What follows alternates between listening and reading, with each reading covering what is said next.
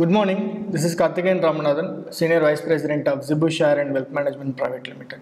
இன்னைக்கு நம்ம பார்க்கக்கூடிய முக்கியமான விஷயம் என்ன அப்படின்னா டாப் டெட் ஃப்ரீ ஸ்டாக்ஸ். இந்த கம்பெனிஸ் எல்லாமே நல்ல பிராண்ட்ஸ் ஆல்சோ. அது மாதிரி இந்த கம்பெனியோடைய டெப்ட் வந்து பார்த்தீங்க அப்படின்னா ஜீரோ, அதாவது கடன் வாங்காத கம்பெனி அப்படிங்கிற மாதிரி சொல்லலாம். இதோட டெப்ட் ஈக்விட்டி ரேஷியோஸ் வந்து இந்த கம்பெனிக்கு ஜீரோ.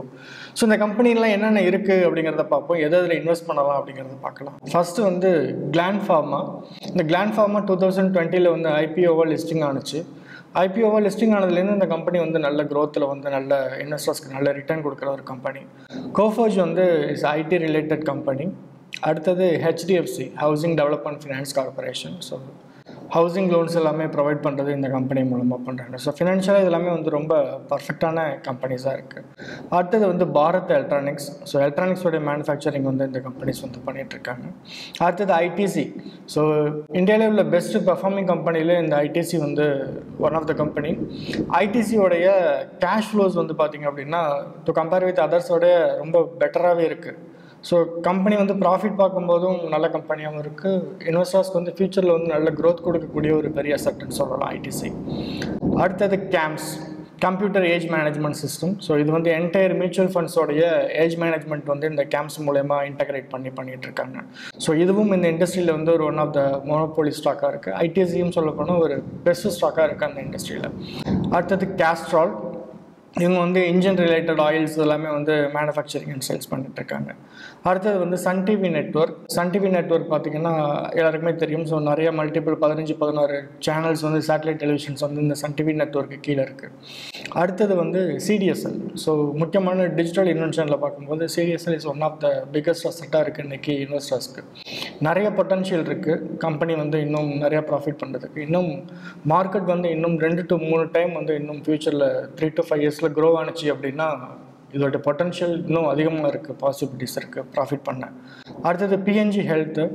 இது வந்து is a health related PNG hygiene ஓரியன்டான product. அது Procter and Gamble company. So நல்ல பிராண்டட் கம்பெனி, நல்ல ப்ராடக்ட் வந்து கஸ்டமர்ஸ் மத்தியில் நல்ல வரவேற்பு உள்ளதுனால இந்த கம்பெனி நல்ல ப்ராஃபிட் பண்ணுறதுக்கான பாசிபிலிட்டிஸ் இருக்குது. So Gillette. So man grooming ஓரியன்டான products வந்து மேனுஃபேக்சரிங் பண்ணிகிட்ருக்காங்க. ஸோ இந்த கம்பெனியும் நல்ல ப்ராஃபிட் பண்ணுறதுக்கான நல்ல பொட்டன்ஷியல் இருக்குது. ஸோ இந்த கம்பெனிஸ் எல்லாமே பேசிக்காக பார்க்கும்போது கம்பெனி வந்து கடன் வாங்காத கம்பெனிஸ் அப்படின்னு சொல்கிறோம். ஏன் அப்படின்னா டெப்ட் வந்து இந்த கம்பெனியில் ஜீரோ. இந்த டெப்ட் வந்து ஜீரோவாக இருக்கிறதுனால என்னென்ன பெனிஃபிட் கிடைக்கும் இன்வெஸ்டருக்கு அப்படின்னு பார்த்தோம் அப்படின்னா, ஸோ இந்த கம்பெனி வந்து இன்ட்ரெஸ்ட் வந்து பே பண்ணாது.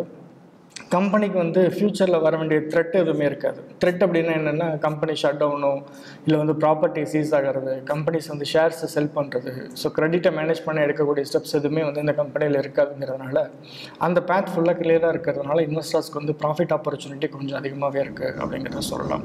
ஸோ இந்த கம்பெனிஸ் எல்லாமே சஜஸ்ட் பண்ணி நம்ம ஃபில்டர் பண்ணி இன்வெஸ்ட் பண்ணும்போது நம்மளுடைய நல்ல பொட்டன்ஷியல் கிடைக்கிறதுக்கான பாசிபிலிட்டிஸ் இருக்குது. ஸோ இந்த கம்பெனிஸ் எல்லாமே நம்ம சூஸ் பண்ணிட்டோம். இது எல்லாமே டெட் ஃப்ரீ கம்பெனிஸ் அப்படிங்கிறது நமக்கு லிஸ்டிங்கில் கிடச்சிருது.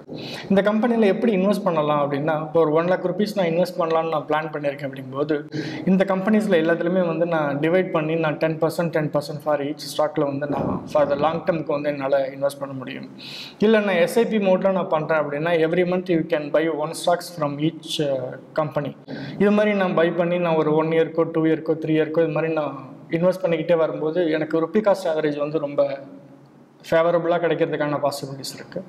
என்னால் ஃப்யூச்சரில் அடுத்து வர ரேலியில் வந்து என்னால் நல்லா ப்ராஃபிட் பண்ண முடியும். அந்த ஆப்பர்ச்சுனிட்டி வந்து எனக்கு இதில் இருக்குது.